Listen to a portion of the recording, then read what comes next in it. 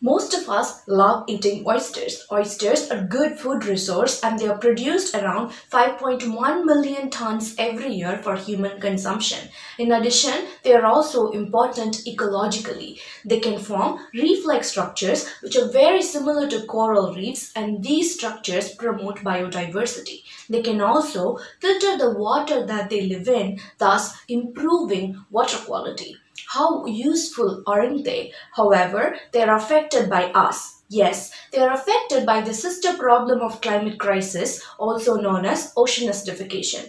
Ocean acidification is the phenomenon in which excessive atmospheric carbon dioxide produced by us gets absorbed into the ocean, making the ocean more acidic. Ocean acidification is very well known to negatively impact several marine calcifying organisms, including oysters, especially their shell formation. Understanding shell formation of oysters under ocean acidification is important to predicting their survival in the future and also to plan conservation strategies for protecting them from extinction and sustainable aquaculture. To do this, in my PhD, I grew Hong Kong oysters under two different conditions. One, normal seawater conditions. Two, acidified seawater conditions mimicking ocean acidification scenario. At the end of my experiment, I found that Hong Kong oysters were able to form their shells flawless under ocean acidification.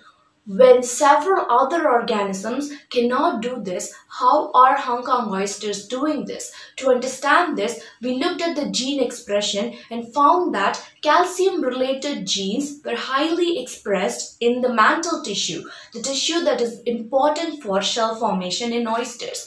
This study and this gene expression data will form basis for protecting oysters and planning conservation strategies. Wait, my study did not end there. I also observed another sad thing.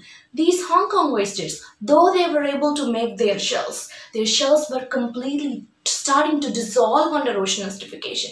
Yes, the top layer of the shell was completely dissolved, thus making them more vulnerable to be attacked by predators such as crabs, snails, etc. This will threaten their life in the future, ocean acidification scenarios. So, how are we going to stop this?